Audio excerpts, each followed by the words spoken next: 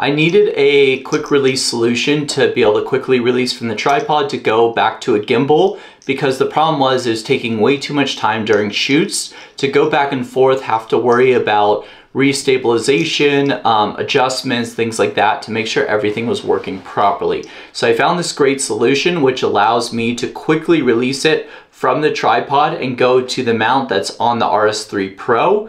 And this allows me to quickly go back and forth, saving myself a lot of time.